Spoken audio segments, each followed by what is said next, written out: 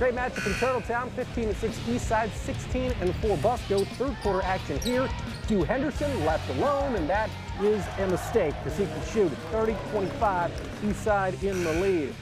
Fear the flow. Luke McClure. Oh, the glorious locks and the ability to shoot the three ball. It was 32-30 at that point. Santonio Brewer, he's been doing it all season for Ryan Abbott's club. Why not tonight? He gets the lay-in right there. It's a 4-point ball game. You're going to see Landon Jordan, though, such a tough matchup, really anywhere. Jordan, the future Huntington Forester, gets the and one as Busco escapes with a win, 58-57 over the Blazers.